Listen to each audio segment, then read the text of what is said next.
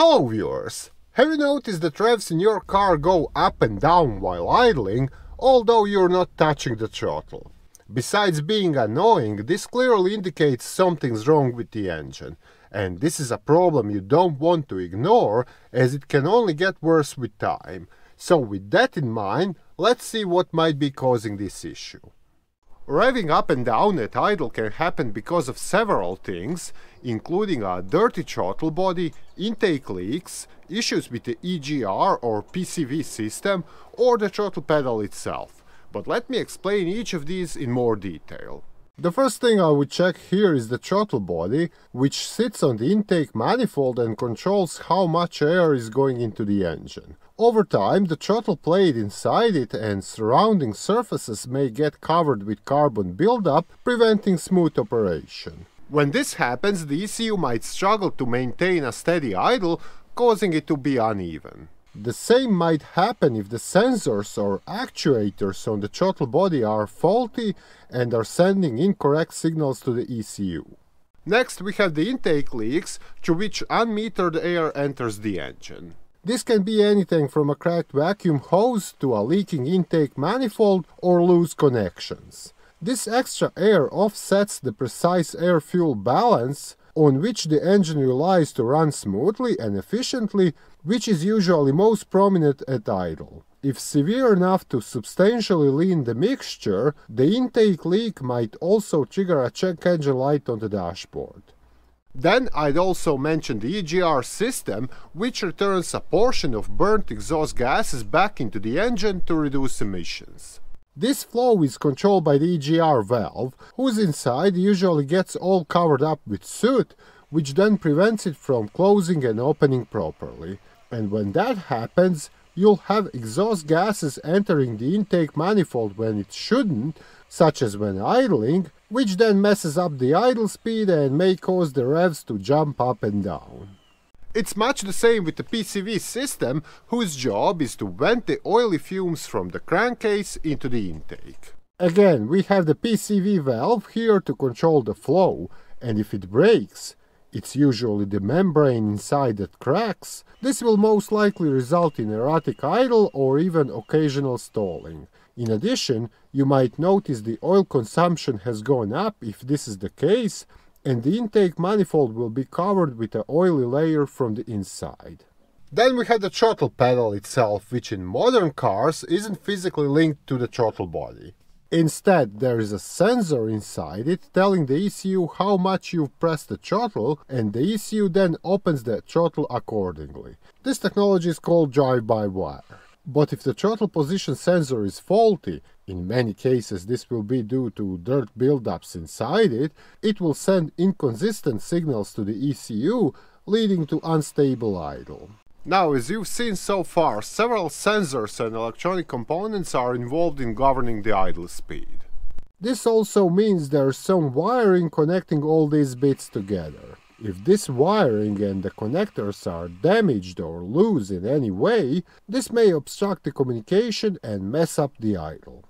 Lastly, there are a couple of things specific to older cars, which usually have a cable that physically connects the throttle pedal and the throttle body on the intake. It may get frayed, stretched, or be improperly adjusted, which can prevent the throttle from closing fully, resulting in inconsistent idling. In addition, most cars with cable-operated throttle have an idle air control valve to regulate the engine's speed by adjusting the amount of air bypassing the throttle plate when it's fully closed. Over time, this valve can get clogged with carbon deposits, restricting airflow and leading to erratic idle behavior. And yes, one more thing. If you notice the idle occasionally goes up and down while the AC is on, this might be perfectly normal. This is because the engine drives the AC compressor, which takes away some power. So when the compressor kicks while idling, it usually causes a slight jump in the RPM. Having gone through all the common causes of unstable idle engine speed, we shall now see what you can do to fix it. I'd start by checking for stored trouble codes, as these can help you narrow down the problem.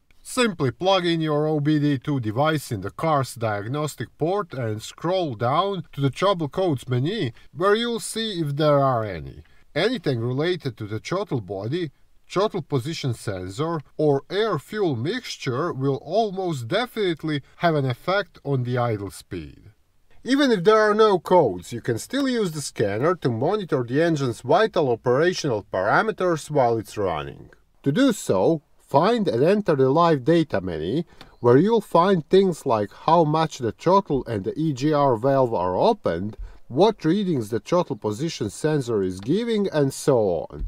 For instance, on idle, the EGR should be fully closed, the throttle pedal position should be at 0%, and the throttle itself should be only a few percent opened, just enough not to choke the engine.